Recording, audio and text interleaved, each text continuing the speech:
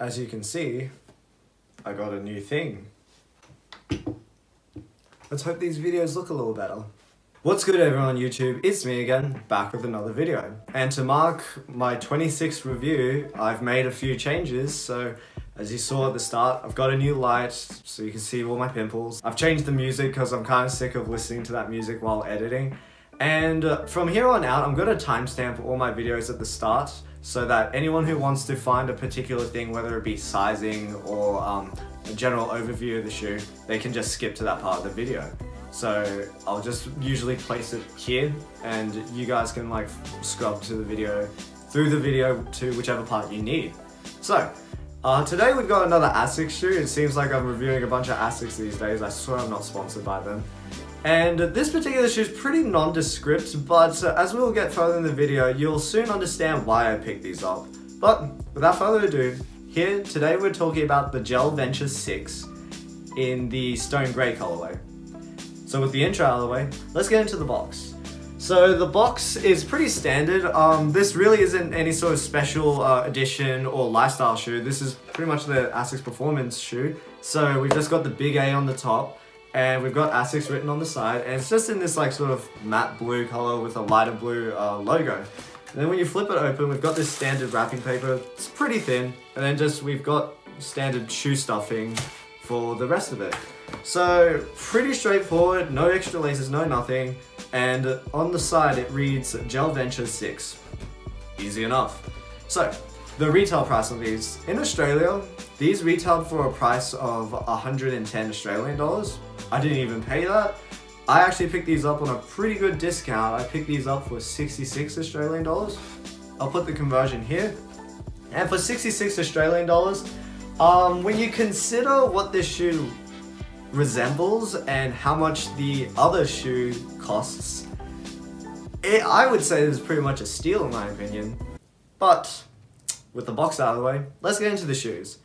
And here we are, the Asics Gel-Burz 6 in the stone grey colorway. So there's not really much I should go over with this shoe. It really is as nondescript as it looks. So it really is just kind of this hiking running shoe for, you know, on the cheaper side. So you just got like the signature logo, just I think a pretty standard EVA, some gel technology embedded inside. However, it's not actually visible anywhere out on the outside of the shoe. A pretty thick trail outsole, and in terms of the main sort of upper parts between the overlays, it's kind of like this heathered kind of sweater look. Almost looks like some sort of like tech fleece from like a Nike jacket or something like that. Though I doubt it's tech fleece because, I mean, it's Asics. But yeah, overall, it really is as nondescript as it looks. Now, where it comes into resemblance to another model, for all my high fashion people out there, you may know of the Kiko Kostatinov Gel-Burz 2, specifically in the Seafoam colorway. And for those who don't actually know, the Gel-Burz 2 was based off the Gel-Burz 6, the Gel Nimbus 19. And as you can probably see, I'll flash the photo up, this pretty much resembles it to a surprising degree. And I'll get more into that kind of stuff when we get to my opinions on this shoe. Now, in terms of sizing, I find that these shoes fit true to size, no problem. Wouldn't half size up or half size down. Just go with whatever your true US size is. So I am natively a US 9.5. I bought these in a US 9.5 and they fit me great.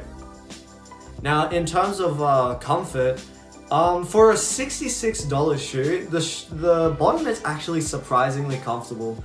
I wouldn't really say I can feel the gel all that much, and this EVA foam that they use is pretty stiff in comparison to some of their more proprietary foam technologies like flight foam. But I would still say it's a pretty decent ride. And the upper, this sort of heathered grey, or this heathered texture, is fairly flexible, and the overlays are pretty flexible as well, so they don't get in the way in terms of movement. I will say it seems to be a pretty warm shoe, especially without any sort of like breathable wide mesh. But overall, I'd say for the price, this really does feel quite comfortable on feet. Now I get into the part of the video where I talk about my opinions on this shoe. And to be 100% honest, I won't front, I would have never given this shoe a second look had I never seen the Asics Gel-Burz 2. I think part of me really enjoyed, I really grew to like actually all of Kiko Kostavinov's collaboration shoes, but I really grew a liking to the seafoam colorway. And recently I was actually looking around on like Grailed, and I actually found a 9.5 in my size, dead stock. But the person was asking for $550 US, which isn't gonna happen for me. And to be honest, when you come down to it, that shoe retailed for 400 Australian dollars when it first released. And it's kind of baffling when you realize that the top part of the shoe is based off another shoe that only retails for $110 and goes on sale for like $66. So, I mean, I'll flash some comparison photos, but if you were to just remove the toe overlay and change the sort of straps down here to a single band, and it pretty much is the same shoe. And yeah, it's kind of crazy how different of a price it is. So for me, as a cheap alternative, I would say this is an absolute steal. And if anyone's kind of out there and is just really itching for something super similar to the Gel-Burz 2, you can basically get the upper look for a fraction of the price. So in that regard, I actually think this shoe is amazing. And I found it, for a hiking shoe, it actually has a bit of flavor to it. In the short time I wore it a few times around the house with like different outfits, I actually thought it looked pretty good. So overall, I would just say for the value of money, it's amazing. And with that, we've come to the end of another video. So I'd love to hear what you think about the Gel Venture 6 in the Stone Grey colorway.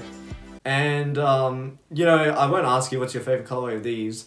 Out of the Gel-Burz 2, which is your favorite? So for me, definitely the seafoam, and then probably the terracotta pair, and then just that olive one that honestly go away. But I'd love to hear what you have to say. Like the video if you like the video, dislike the video if you dislike the video, and time for the on feet portion, and I'll catch you guys in another video.